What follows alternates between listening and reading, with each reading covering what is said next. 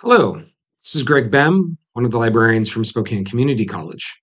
In this video, I'm going to be showing you how to access GPTs, or the customizations of ChatGPT that are available through the GPT interface within ChatGPT. I'm currently in the Plus account for ChatGPT in the web browser, and so this might look slightly different if you have the free version. Note that if you have the free version, you can access GPTs, you just cannot create your own. All right, let's get started. On the left-hand side of the screen, you will notice this icon here, the four dots, and the link to Explore GPTs. I'm going to click on this, and it's going to load the GPT screen. This is a very minimal marketplace screen that looks much like an app store, Android, Apple, Microsoft, and so on. You can search for GPTs using the search bar, or you can browse GPTs by the top picks and then variety of categories as designed by OpenAI, the team behind ChatGPT. Note that there are curated top picks for the week at the top, trending GPTs or customizations below, and these are made by members of the GPT community.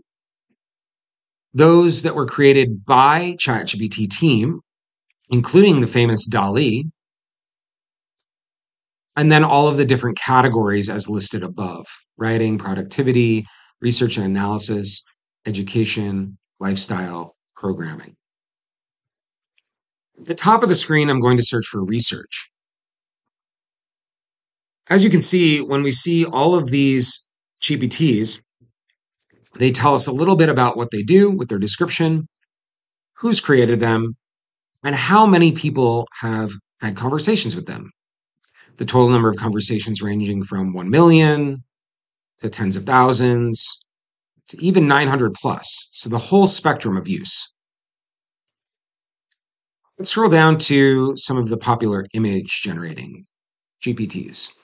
Now remember, these are ChatGPT versions that were created with customization by community members. I'm going to click on Image Generator. Image Generator is described as a GPT specializing in generating and refining images with a mix of professional and friendly tone. 3.6, number one in the DALL-E customization, and 6 million people have, or 6 million conversations have been had with this GPT.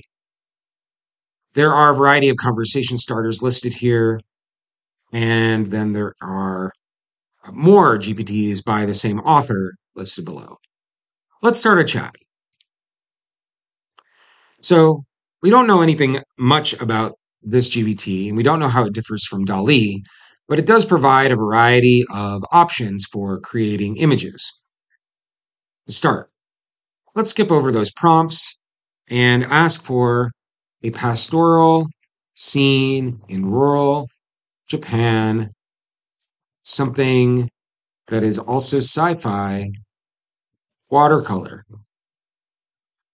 fast. Let's see what it does with this prompt. Similar with DALL-E, it will take a few moments to generate the image. While it's generating, let me point out that there's the stop button. And here is the image provided with a description of the image. Here is the pastoral scene in rural Japan with a sci-fi twist, depicted in watercolor. Let me know if there's anything you'd like to add or adjust. From here, we can ask it to do some refining, as it suggested in its description. Please refine to make black and white. Make the contrast heavier. Now, DALL-E was not able to really recreate the same image with subtle refinements. And I don't imagine that Image Generator will be able to do the same as well. But let's see what it does. Well, I'll be. It isn't identical, but it certainly is black and white with heavier contrast. It still features these huts as in the original, with the interesting skyscrapers in the background, as well as a planet and some starcrafts. Slightly different, but also very similar. So I guess it is able to do more refining than I was expecting. Now that we've seen one GPT in action, I'm going to quickly show you the creating a GPT screen. So if we click on our icon and we click on My GPTs, we don't have any GPTs yet, but we do have the ability to create a GPT. When you click on that, you will be taken to the new GPT draft. You have the ability to create following prompts as well as configure.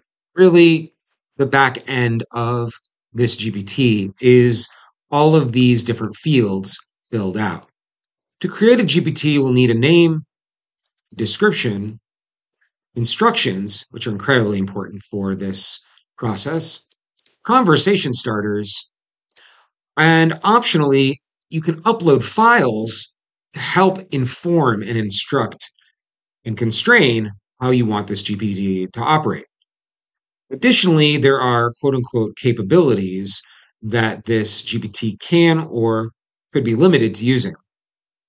Web browsing or actively searching the web is one of them, turned on by default.